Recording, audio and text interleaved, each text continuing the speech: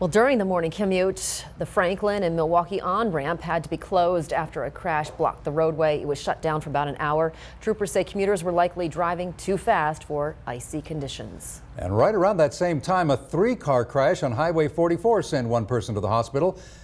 Eagle police again say that it was likely caused by the winter weather. No word on how badly that one person was injured. Also this morning, a patrol car was hit after an officer responded to a slide-off on the Flying Y.